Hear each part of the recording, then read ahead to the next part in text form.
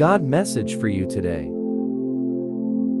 Early in the morning, while it was still dark, Jesus got up, left the house, and went out to a secluded place, and was praying there.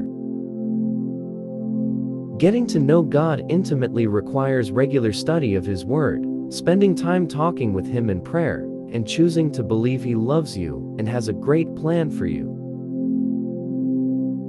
It's about inviting God into every facet of your life. There will be days when you don't feel like praying, reading the Word, or serving God, and there will be days when you don't necessarily feel God's presence. These are the days when you simply refuse to live controlled by your feelings. Instead, ask God to help you walk in obedience and submit to His Word whether you feel like it or not. I often say that if we desire to live victoriously, then we must be willing to do what is right when it feels wrong.